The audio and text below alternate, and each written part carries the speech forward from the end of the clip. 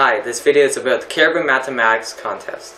I'm going to show the solution for the May 2014 Grade 7-8 Contest, question 18, which also came up in the Grade 9-10 and 11-12 contests. Now the question is, a small school has 100 students in rooms A, B, and C. After the first period, half of the students in room A move to room B, 1/5 of the students in room B move to room C, and 1/3 of the students in room C move to room A. After the move, the number of students in each room is the same as it was before. How many students are in room A? Now, for this question, we will use the variables A, B, and C for the number of students in rooms A, B, and C.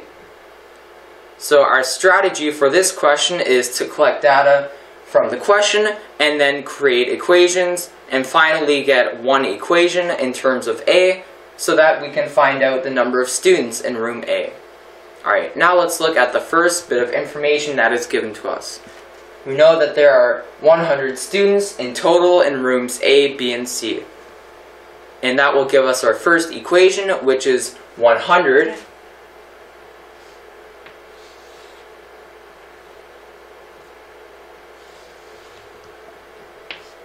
which is equal to A plus B plus C.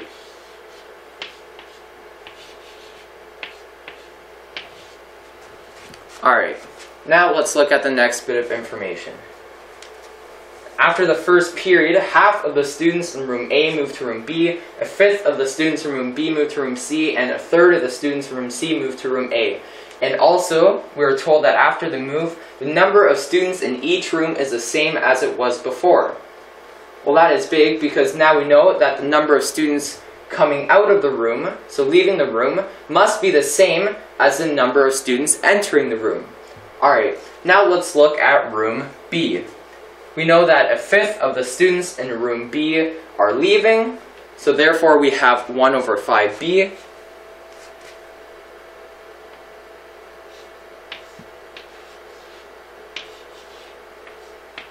And this must be equal to the number of students coming into the room, which is half the students in room A. Because half the students in room A move to room B, so that is 1/2A.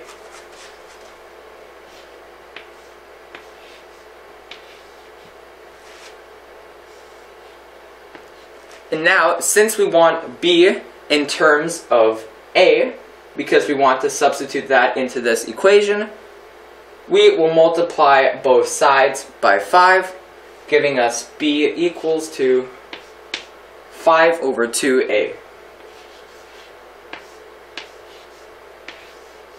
Alright, now let's find another equation, which solves for C in terms of A. Now let's look at room A. We know that the number of students leaving, which is half the students, which is 1/2A, must be equal to the number of students entering the room, which is 1/3C.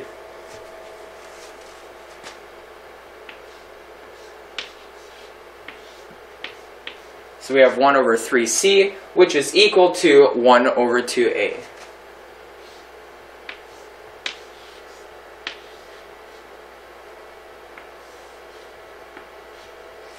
Alright, now since we want C in terms of A, we will multiply both sides by 3, and we will get C, which is equal to 3/2A. Well, now we have what we wanted to achieve from the beginning, which is B and C, both in terms of A. Alright, now let's rewrite this. Now we still have A, and now we have plus B, but instead of B, we have 5/2A.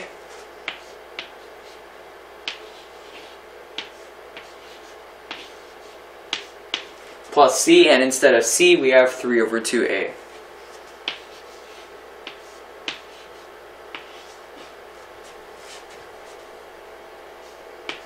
Now we have 5/2 plus 3/2, which is 8/2, and 8/2 is equal to 4. So 4A plus 1A is 5A. Now we have 100 equals to 5A, and to get just A, we divide both sides by 5, which leaves us A is equal to 100 divided by 5, which is 20.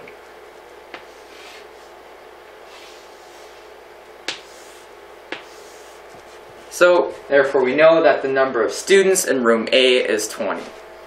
If you'd like to know more about this contest, please feel free to visit our website at www.brocky.ca/caribou.